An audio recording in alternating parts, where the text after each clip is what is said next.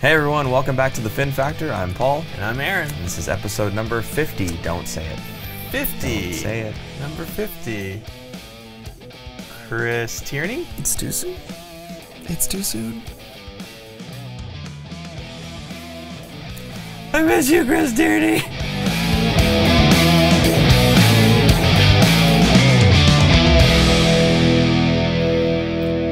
So this week's show is going to be a little bit different. We're not going to be talking so much about the things that are going on with Sharks and hockey in general because all that's over now. So episode 50 is going to be more of a kind of a season wrap for the Fin Factor. If you wanted to kind of say a little word there.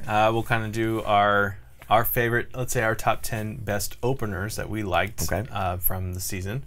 And we're going to go through what we said was right or what we said was wrong, I guess, or when we were wrong. Yeah. So we'll call ourselves out.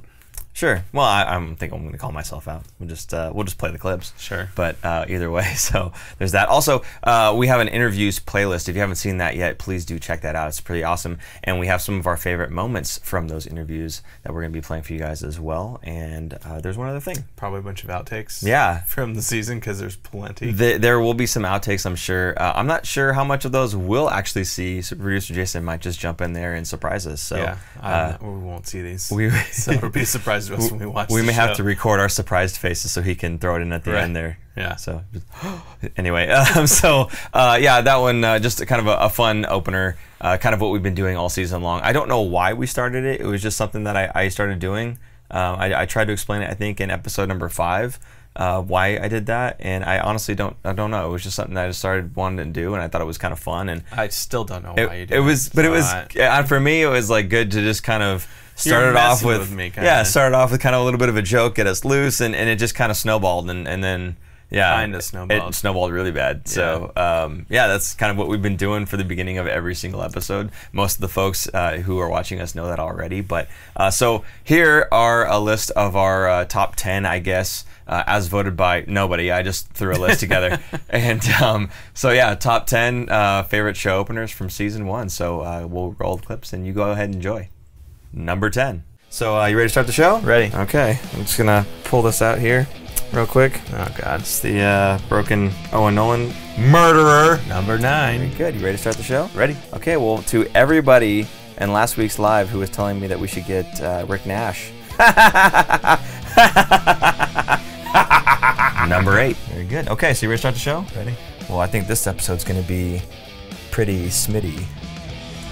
Yeah! Number 7. Very good. You ready to start the show? Ready. All right, well, guys, this is the last episode for us from the regular season. I want you to make some noise! Paul, we love you! And you're so good looking! Number 6. We got to sit down with legendary Sharks goaltender Evgeny Nabokov. We're here at SAP Center. They're doing a Hall of Fame induction ceremony, San Jose Sports Hall of Fame. And again, we got to sit down with them, ask some questions. It's a short interview, but I think you guys are really going to like it. So stay tuned. You missed this one, Aaron. Number 5. Okay, so you ready to start the show? Ready. Good. Okay, and oh, jeez. I'm sorry. I was up late at a Drake concert last night. I was wondering how long it would take to get to that one. Number 4. So, are you ready to start the show? I'm ready. Okay, Eric, Joe, can you get the useless Fin Factor stuff off of the set? Yeah, okay. Oh, thank you. Number 3. So, you ready to start the show? Ready. Okay, actually, I can feel it in my throat. I need to take a sip of this really quick. No, don't touch the cup. What do you mean, don't touch the cup? Don't touch the cup. Why can't I touch the cup? You're not allowed to touch the cup. I'm thirsty. I got to. The producer said I can touch the cup. I'm touching the cup. Nobody's to stop me. It's gonna blow up on social media. Number 2. Also, Oscar award-winning Randy Hahn is on the show. They score! Numero uno. Back to the Fin Factor. I'm Paul. And I'm Aaron. And this is episode number 13. And it will be known as the tale of Captain Jack Sparrow because we just landed Eric Carlson! Eric Carlson!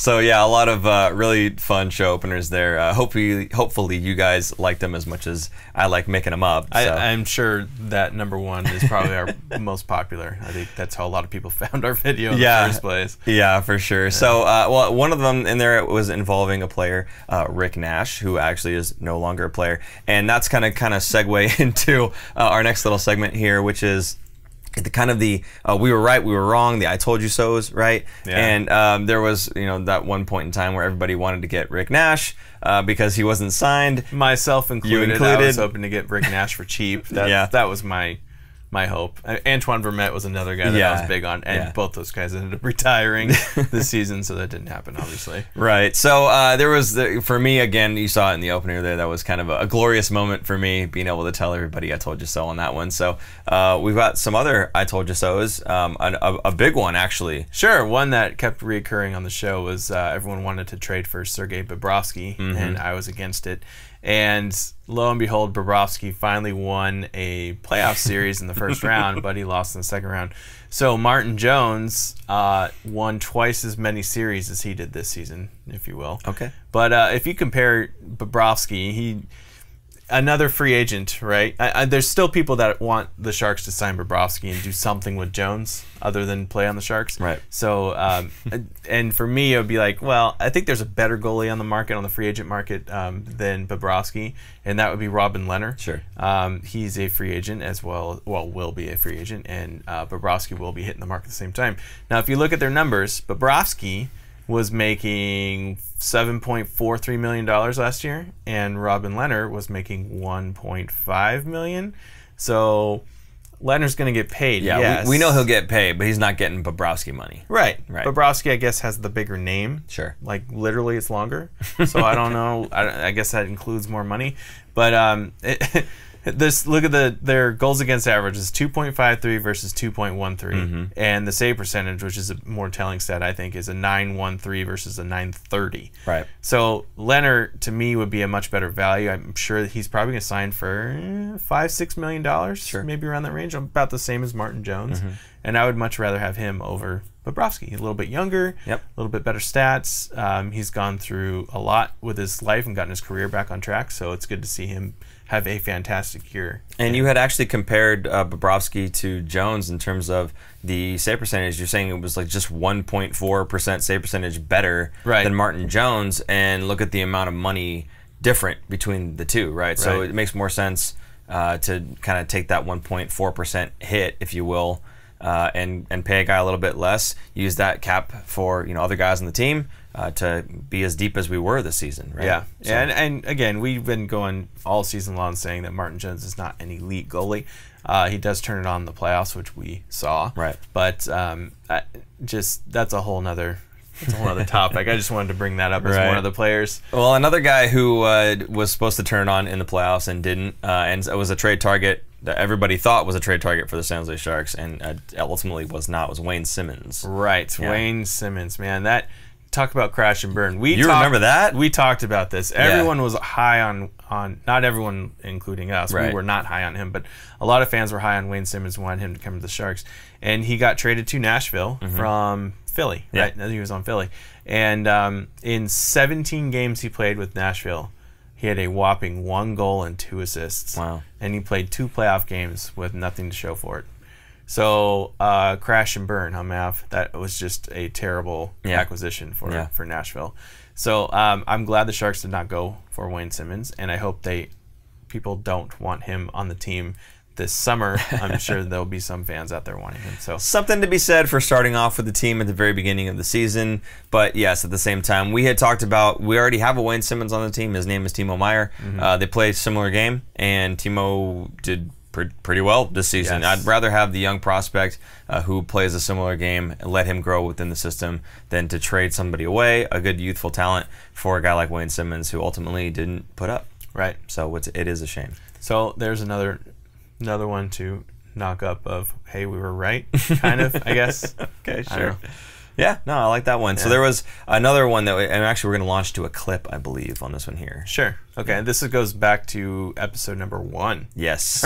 So I apologize ahead of time for the audio because our microphones were a lot different than they are now. The audio was so bad. We also didn't even have our swag. We had nothing. That's true, yeah. It'll be funny to watch. I'm wearing my glasses and just plain black shirts, and it was, it's a throwback. But so Ryan O'Reilly, right? Yep. Here it is, episode 1. Episode number 1.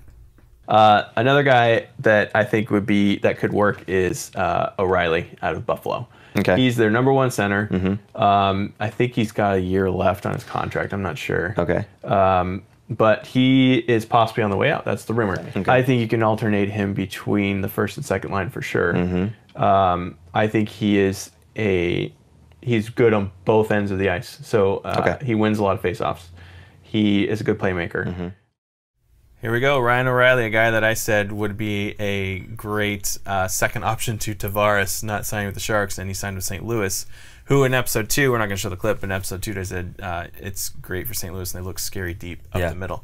But Ryan O'Reilly ended up leading the team of St. Louis Blues with 77 points and ended up getting the Conn Smythe Trophy for the MVP of the playoffs for the Stanley Cup winning St. Louis Blues. So Ryan O'Reilly was a great, fantastic acquisition by the St. Louis Blues, and unfortunately the Sharks didn't get him. Now, there's a lot that could have... This was before the trade for Carlson, and the team looked a lot different, so you can't really say, we would have won the Cup had we gotten Ryan O'Reilly. No. But I did target him as a potential player that could be a game changer, and he definitely was for St. Louis. Yeah, and another guy, we're not going to show clips on this one or anything, but there was, I would say Marcus Johansson was another one that I thought maybe would be a good acquisition. Ends up going to Boston. Ends up going to Boston, and they went to the finals. So another good acquisition there, a guy that worked out well for his team, and someone that was kind of on our radar. So that was another good one. Right. So let's go through these clips now of stuff that we said would happen. Yeah. Right? So not just player acquisition stuff, but just in general things that we had kind of pointed out, and things looked one way. We kind of said maybe it's a different way, and we happen to be right about. So we'll go ahead and kind of pat ourselves on the back in the next series of clips. So enjoy. So here we said that Anaheim was not going to be a very strong team, even though Mike Johnson decided to say that they were going to win the division. For me, Anaheim, I don't see them as a strong team. Kessler's probably not going to play this year. He's having, I think it's hip problems, and he might have hip surgery and be out. He's not back yet, and that's a huge loss for defensively on their centers. John Gibson, their goalie, is a very good goalie, but he also, I think he gets hurt almost every season. He misses some games too. Here's where I say that Vancouver is a pretender because at the time they were tied with Calgary for the division lead early on the season. So you look at Vancouver. Vancouver right now, Pettersson is the amazing rookie up there, and he's missed I think 4 or 5 games from a concussion. And Vancouver is just not the same team. Once he came back, they were amazing. I don't see Vancouver being a playoff team, mainly because they have one guy, and their goaltending is not great. Markstrom is not a great goalie. He's a good serviceable goalie, but he should not be your starting guy. They have a guy in the wings that's going to come up in a couple of seasons, but he's not there yet. I just don't see Vancouver maintaining the pace that they're at.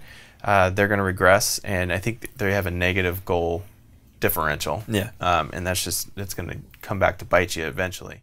Here's where Aaron says that Calgary could win the division, and they ended up doing that. Calgary, I can see, is a little bit better. I think they have a little bit more depth. They have Johnny Hockey, but Johnny Gaudreau is not the only guy they have there. So once they get their goaltending and defense, kind of like the Sharks in a way, get that figured out a little bit more solidified, they'll be better. Here's where we said Pavelski was going to get 60 points on the season, and he did end up getting 64 total. Now, Pavelski last season, he started the season off injured. Kind of like Thornton. He started clicking a little after New Year's, and then he was almost a point per player too. He was one of the best players on the team. I think he's going to be going into the season healthy, And similar to Thornton, he's going to do well. I mean, I don't think he's going to be a point per game player. Right. I could see 60 points out of him. Okay, yeah. I think he can get to close to 30 goals, maybe 20, 25 goals. Okay. And then a lot of those coming on the power play. I think that would be an ideal season for him. Coming, maybe even flirting with close to 70 points. I think that'd be awesome. Sure. Here's where we thought that Brent Burns and Erik Karlsson were both going to end the season with 60 to 70 points. And Burns ended up with 83. Karlsson ended up with 45 and 53 games, which was the 70-point pace. I'm still a believer that Karlsson and Burns are going to get between 60 and 70 points. And now that there's only 76 games left in the season, you're going to see them getting a handful of points in a game. Here and there, they're going to have streaks going. They're going to get 3, 4, 5 games where they're going to score a point. So a lot of people are worried about them. A lot of that is chemistry, which we're kind of talking about tonight. It's going to take a while. They'll gel and they'll get better. Yeah. But I'm not worried. I'm still not hitting the panic button. It's still a little too early. Yeah. And, you know, in the same vein as Erik Karlsson, what we were talking about there. You know, we had been saying the dam's going to break, right? He was having such a horrible first part of that season. The first quarter of the season, just nothing was going right for him. And we just kind of kept saying the dam's going to break. It's going to break. When it does, there's going to be a flood of points. He had a 14-game point streak, right? 25 points in those 14 games. And even when he broke that streak, shortly after that, he was accumulating more and more and more as well. Yeah. So when he was healthy, I mean, he was absolutely destroying out there. Yeah, and so was the team in general. Yeah. Like, ever since, I think it was that Montreal game, right, where they had a team meeting. Was it after the Ottawa game? Right. I think it was before the Montreal game. Yeah. In late November, early December, they went on a tear, and part of that was Karlsson was finally gelling with the team. Not to say who was the only reason, but that win streak that they put together in December was a good month, and then January was just ridiculous. Yeah. Well, like we said, I mean, a lot of that offense, and this is the debate that we had going back and forth between Karlsson and Tavares, which one would be better for the team. And seeing Karlsson clicking and everything, it helped the whole team because, again, he's on the blue line, and he's helping all 4 lines get their scoring done. So really an awesome job by Erik Karlsson this season. And there's some rumors, which we'll get to maybe in Season 2 or the beginning of the next season, obviously. Right. And, you know, him maybe re-signing with the San Jose Sharks. It sounds like it's a deal that's kind of in progress right now. Right. So we'll see, and we'll get back to you guys on that one. But, you know, we kind of did the list, and we realized that all we did were things that we got right. So we're going to throw a couple things that we maybe got wrong. And one of the things was, with Erik Karlsson specifically, how we were saying that it just wouldn't work out with him and Brent Burns. Also saying things like they're not very good defensively, but and it turns out that was before he got traded to the team. We'd said that they would never do it because it just wouldn't work. Yeah. But then, so thankfully we were wrong. Right. Yeah. But then defensively, we said defensively he was not a very good defensive defenseman. Right. And even then, I think he's shown in the defensive zone that he's really good with his stick. When he does get the puck on his stick in the defensive zone, he's able to walk away from people when his groin's not bothering him, obviously. So, you know, again, a really good season by Erik Karlsson, in my opinion. But again, here are a couple of times where we got it wrong. Obviously, not as long of a list because we got more things right than we got it wrong. So another one I would say that I got wrong, and I've been harping on them all season long, and I think I'm getting a little pushback from people, is the Bobrovsky thing.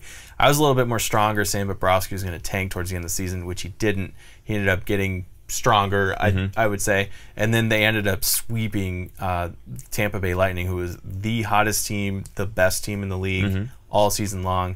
So yes, I was wrong on Bobrovsky being awful, but again, at the same time, they only got to the second round. So more right than wrong, more wrong than right. I don't know. Whatever you guys think. We'll enjoy those clips. Right.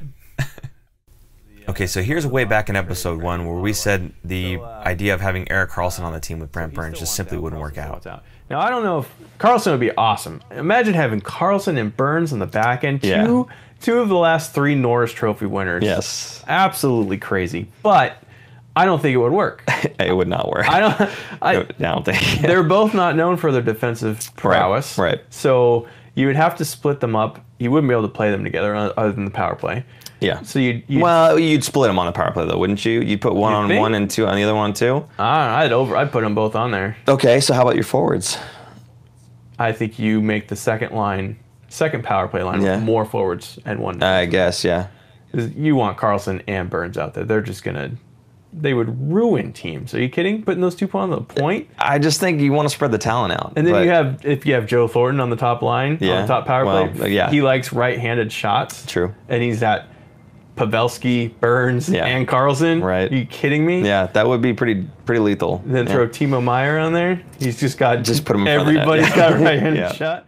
Here's some of my thoughts on Bobrovsky and how he would probably tank towards the end of the season. You want a goalie that gets better at the end of the year, whereas Bobrovsky's the complete opposite.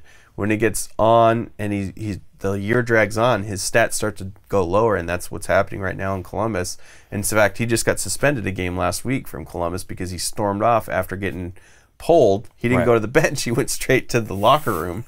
So they suspended him for one game, so he couldn't even suit up for them. And then so Bobrovsky is just not. I never thought he was a good trade target to begin with. I would much rather have Jones over Bobrovsky.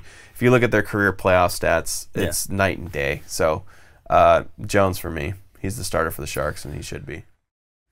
All right, enough of us being wrong. I don't like those clips. You know, we've had a lot of really awesome interviews over our first season. It was actually really surprising to be able to get those folks here with us, you know, sitting down with us, being able to shake their hand and all that. So it was just really cool being able to do that. And we just want to show some clips from our favorite bits of those interviews. Right, so here's kind of like a top list of them. And if you want to see the full interviews, we have an interview playlist on our website, on our YouTube channel. Yeah, there you go.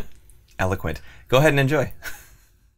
So this clip is actually our first interview. It's episode number 11 with Essen Gallo from the Bay Area Hockey Repair. He's describing how his skate guards are put together, and we just thought this was hilarious. Gotcha. This will keep it centered and held it on the place. loops around the holder there.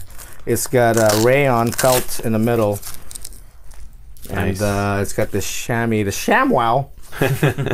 I'm really selling right now. I shouldn't be on TV. So you use that to like wipe your blade down then? Exactly, before you put it on there. So this is going back to episode 24 with Kevin Kurz. We asked him if he was a fan of the Sharks. Yeah, no, fan's not the right word. Okay. I mean, look, when you see Joe Thornton scores 400th goal and it's I mean that's just cool, right? Like that's great, and so you know, and when no one wants to cover a team either. Am I allowed to say that? Yeah. No one wants to cover a team. You don't want to watch a bad product for 82 games, right? Yeah. I mean, every beat writer would tell you that it's more enjoyable to cover a good team just because. You know, you don't want to watch bad hockey for you know. I feel bad for the writers that have to cover a rebuilding team. Like that's no fun, right? Or if you're a baseball writer and your team's out by May, it's like, geez, I got 100 more games of this I got to do. So. And this is from our interview with Evgeny Nabokov, episode number 23. He talked about people chanting his name and how he still loves it. I read an article today where you still hear people chanting your name. It's one of those things that still fills you with a good feeling. It's hard to ignore. You know, it's hard to say, oh no, I don't like it, because it's really when you were on the ice and you have chills going through your body, and when it still continue at times in here, it's very humbling, but it's cool. This goes back to episode 22 of Dan Ruzanowski, and a funny story about Arturs Urbe's English early on in his career. Ross or somebody in the media group said, what's better, to be with the first place team in the International League or a last place team in the NHL? And Arturs Urbe, who didn't understand enough English to understand what the coach was talking about in Kansas City, said, it's better to be a pauper in a rich man's house.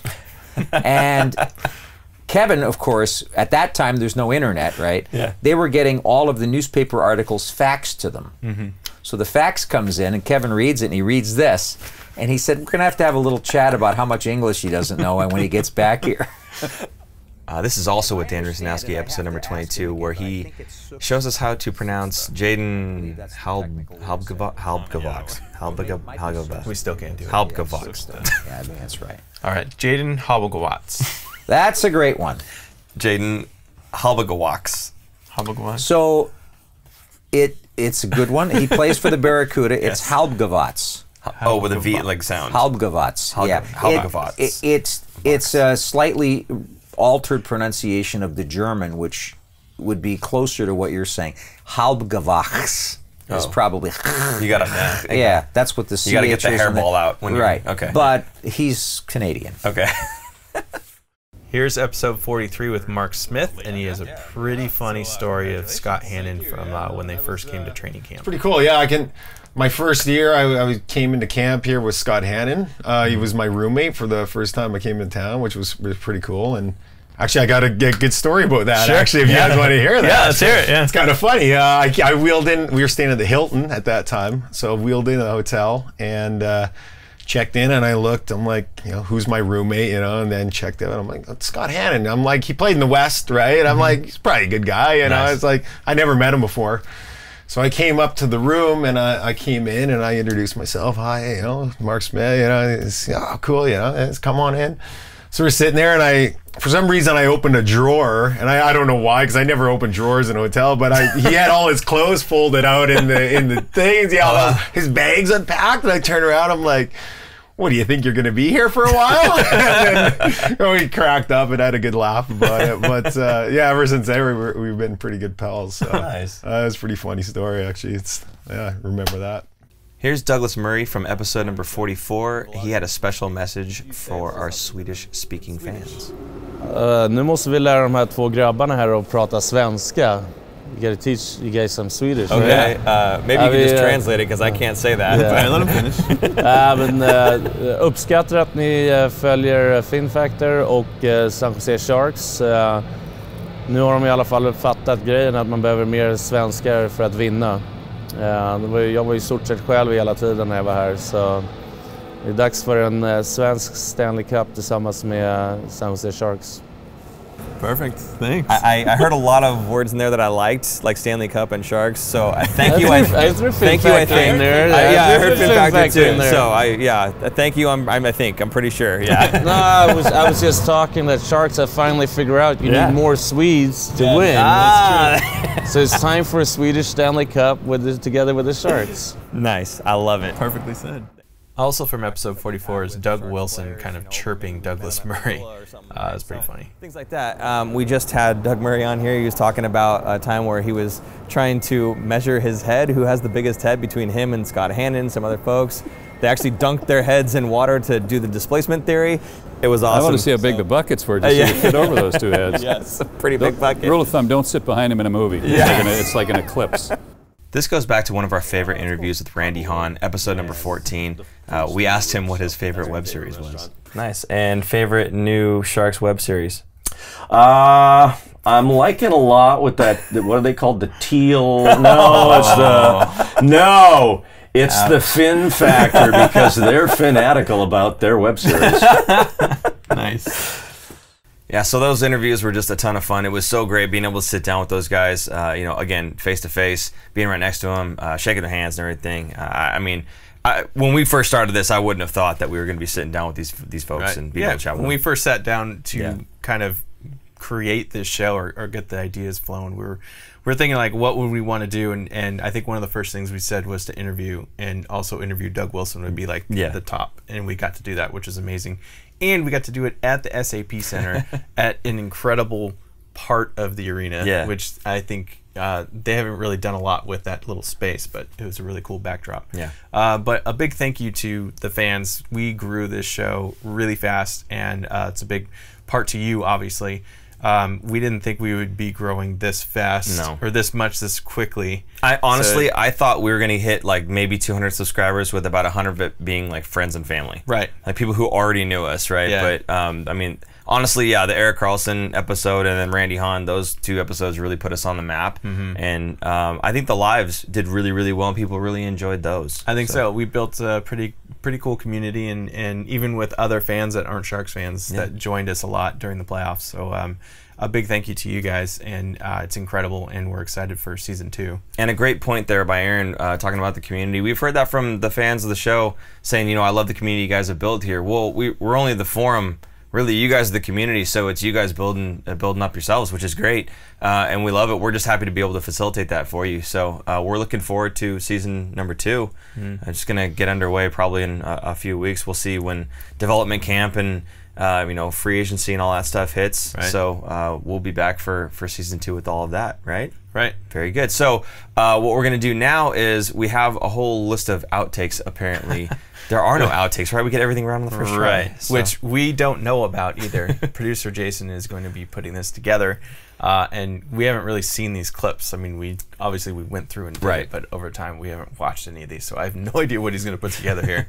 So here's a list of, I guess, a blooper reel. Yeah, we've lived these, but it's not like we went through and looking for the edits and whatnot. Only super producer Jason has all of the raw footage. We only see everything that's been edited out. So we'll be seeing it for the first time as soon as you guys see it for the first time. So we're already embarrassed.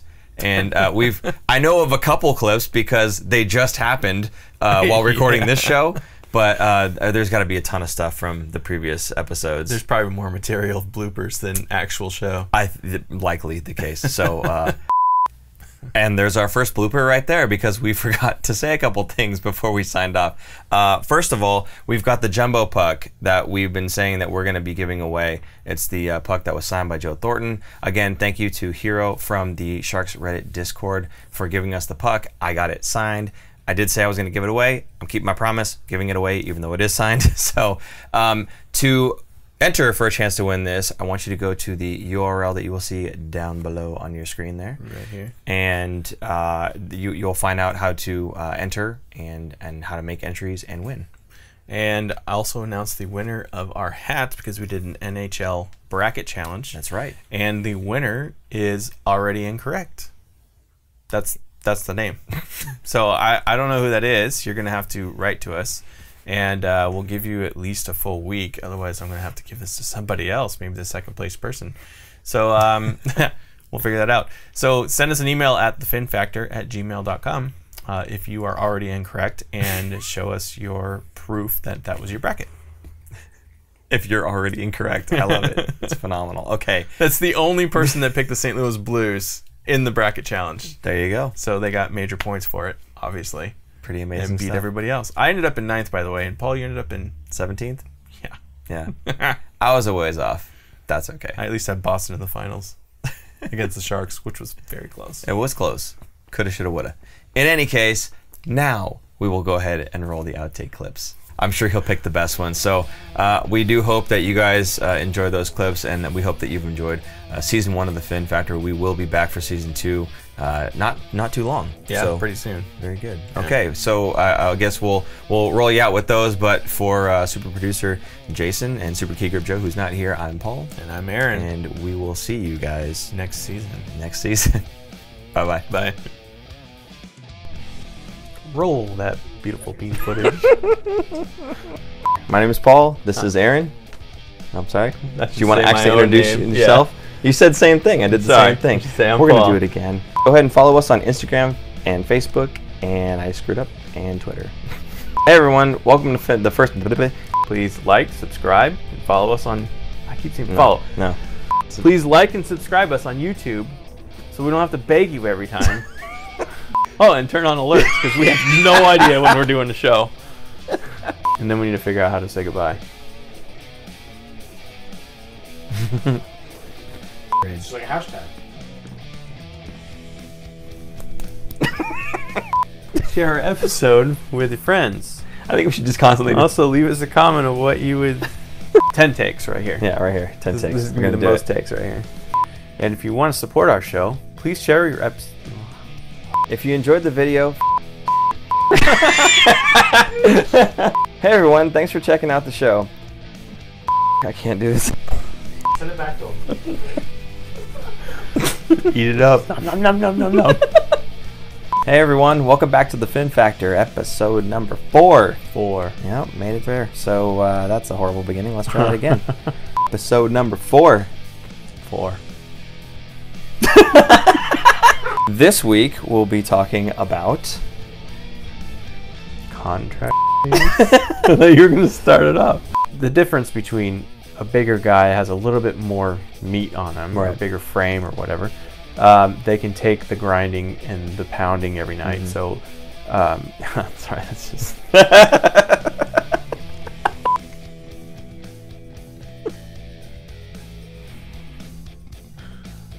Yeah, I hate you. Yeah, right. I'm just kidding. No, Oh my God, he got that on record. Yeah, it's too late. You can totally cut that out. It's like almost a second. We're doing this sober too, guys. Yeah. Can you imagine Pretty doing bad. like a drunk episode? Yeah, no, I can't.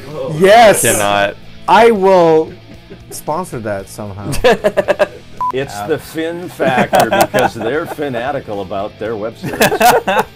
Nice. There you go. You have it. You're up. Now you're jumping all over the place on me. Green. Okay, guys, so that's the end of episode number 15. Right here live. Well, we had some of it live actually from SAP Center. San Jose Sharks Fest, Fan Fest. Let's start over. Holy. Thanks for tuning in. Over here at Sharks Fan Fest. Yeah, thank you. Let's do that again. Let's do it again. I did it live. All right, you ready?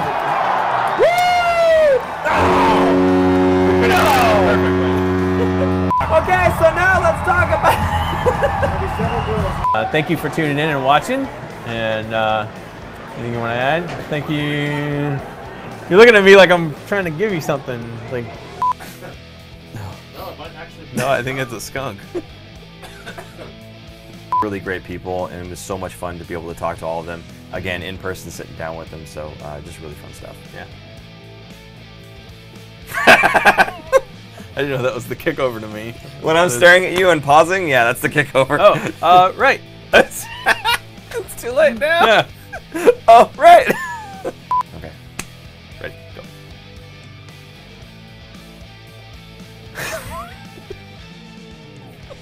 More to add to the reel. Thanks for tuning in. If you like this episode, check out our other content, especially interviews. You can interact with us directly through social media at The Fin Factor and on Instagram at Fin Factor. And don't forget to join our live streams on YouTube. Visit our website at thefinfactor.com, where you'll find all of our episodes as videos or podcasts. You'll also find our exclusive merchandise to help support our show.